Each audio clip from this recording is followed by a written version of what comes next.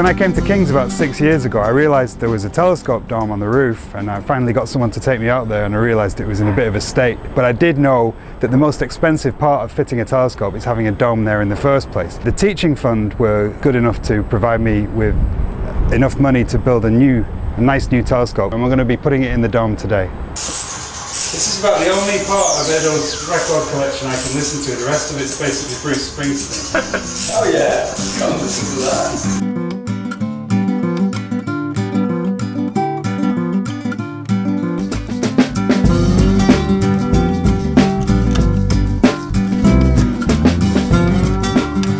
We're going to incorporate this telescope into teaching. There are some really obvious ways, like it'll be used for projects, and hopefully it'll be part of second year lab, but we're going to play that by ear.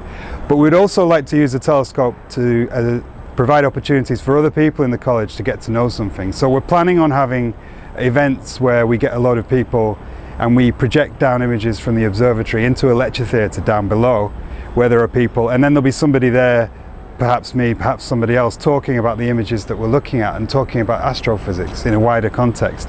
Perhaps when you think of a telescope, you just think of taking pretty pictures of planets and what have you. But when physicists and astrophysicists use telescopes, they actually do things called spectroscopy, which is what we're going to do with the undergraduates. So you take light and you split it up into its constituent colours, and you see what colours the light is composed of to work out what the object's made out of, what molecules and elements are in the object.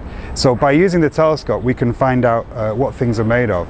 Now when I was an undergraduate, I identified the presence of ammonia and methane in the atmosphere of Saturn, and that was a very good experience for me, and I want our undergraduates to have the same chance.